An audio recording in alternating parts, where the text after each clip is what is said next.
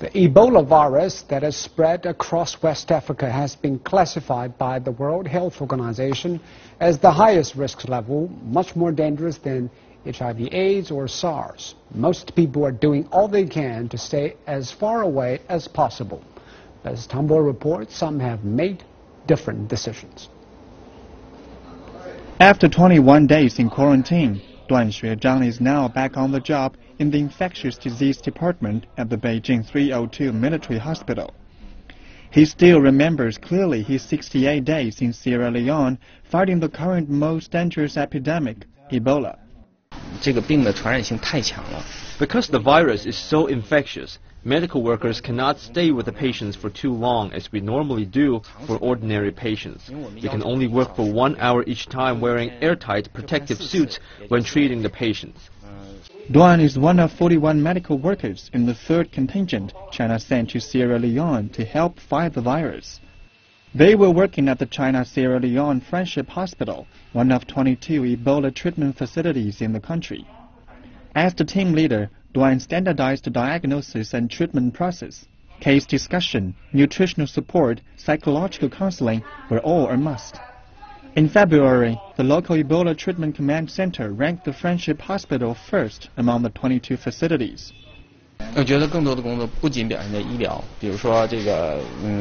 What we've done in dealing with the Ebola epidemic is far from enough. We need not only the medical services, but also local social mobilization to increase the awareness of fighting the virus. After all, it's a public health issue, and the medical treatment is only part of it. More attention is needed in vaccine development and production, the international response mechanism, and early warning system.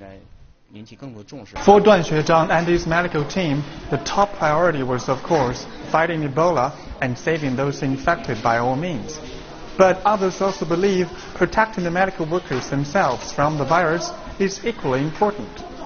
As the chief medical expert, 50-year-old Mao Qing was responsible for not only saving patients, but also protecting his 163 team members from the virus in Liberia. Vital for protection is how medical workers put on and take off their airtight suits. The suit, designed particularly for the epidemic, has 11 layers. It needs 20 minutes to put on and 30 minutes to take off. Medical workers must wash their hands with high-concentration disinfectant every time they take off a layer. Ebola is so far the most dangerous virus to medical workers, much worse than SARS. We need our medical team to be professional and effective, but most importantly, healthy. Only that can ensure that our assistance work in Liberia goes smoothly, and that we can help as many people as possible. During its 2 months in Liberia, Mao and his team diagnosed 5 cases. 3 were cured, reaching a recovery rate of 60%. No medical workers were infected, and there were no medical slip-ups. As of now, 600 to 700 medical workers in the world have been infected, and half of them are dead. To tell the truth, I was scared. It's very dangerous to take care of those infected, cleaning their vomit and body waste, which are highly infectious. But everyone forgot about the danger once they started working.